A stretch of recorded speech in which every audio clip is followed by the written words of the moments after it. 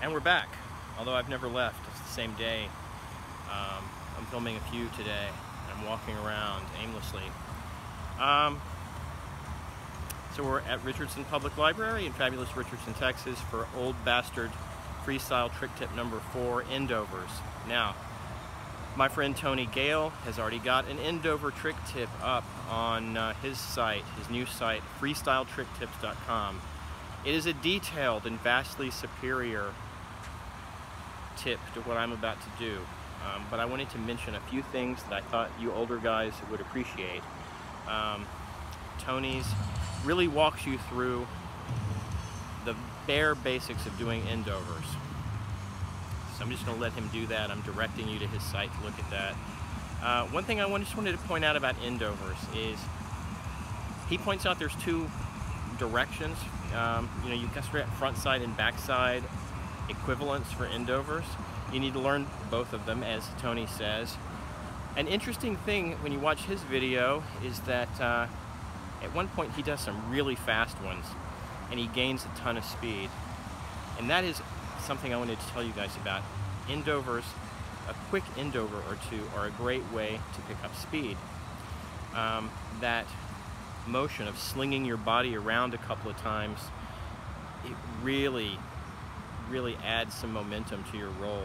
And it's great in a freestyle run because you may not want to put your foot down. You may be like old school, like, man, I'm not going to put my foot on the ground, I'm not going to push. It's the way I am. I hate taking a push, even though that's ridiculous. So a couple of Endovers are really a good alternative to doing tic-tacs. Tic-tacs are fine, but you know, they look a little bit childish, but a couple of Endovers, like, oh, this guy's got his shit together, right? Okay, here we go.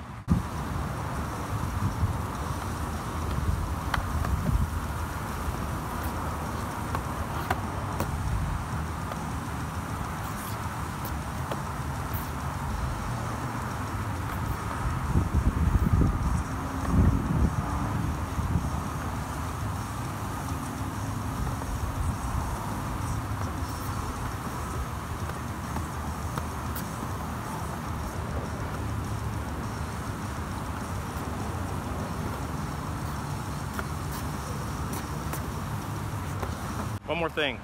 I don't know why I keep forgetting to do these on the big board, but I do. I'm going to do some on the Fickle Knucklehead, the 9-inch wide street board with a 14.75-inch wheelbase. Okay, here they come.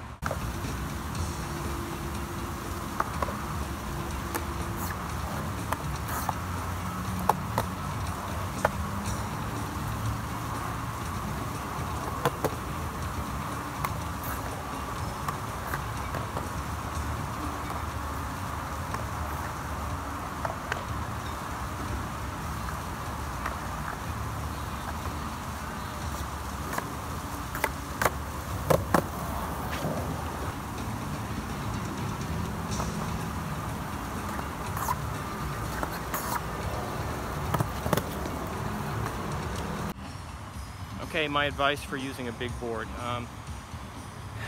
So it's definitely harder to do Endovers or any footwork on a longer wheelbase. My freestyle board's wheelbase is 13.75. That is really long for freestyle board. Most are more like around 13.25 down to 12. There are advantages for pure freestyle for having the wheelbase that small. Makes it a lot easier to reach into the board. So when you're doing Endovers, you know, the wider you have to have your feet, the more difficult the trick is because you're in a less natural position when you have your feet spread to the nose and tail. There's just no two ways about it. So that's a big difference. A positive difference, I think. I really like doing them on a big board. The Knucklehead is a big board. It has heft to it, and when I bring the wheels around for each part of the Endover, it has a really nice flow about it. It may not look great, I don't know, I haven't watched the video yet, but it feels really good. So yeah, adding a little wheelbase, to me, it can improve your flow a little bit at the cost of making things a little more difficult, maybe a little bit more clunky. I don't know. May make it more stylish, depends on your point of view. Also, loose trucks. I have pretty loose trucks on the knucklehead. That doesn't help. It doesn't help in pulling off the Endovers, but I do think it adds a nice turning, carving element to them. So, and I can feel that when I'm doing it. So if you're doing this on a street board, a board with a wheelbase over 14, closer to 15, don't give up on it, because when you get it, it's going to be really nice. And I've blabbered on and on about this, just like Tony did when he was doing his trick tip. He said it was a lot harder to explain than he thought. So I think that's about it. Do them both directions. Bend your knees. Don't stand with your legs straight. That is a recipe for disaster. And I think you can probably tell, I sort of do them in those little groups of two, like backwards, forwards. And I roll a little bit, and backwards, forwards, right? Voop, voop, voop, voop, voop, voop.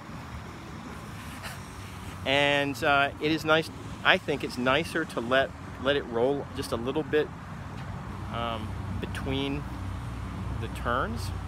But if you want to do a bunch of them and you don't have a lot of room, as is the case where I am, I don't let it roll quite as much. Start them at a medium speed, medium for freestyle, being slow for everything else.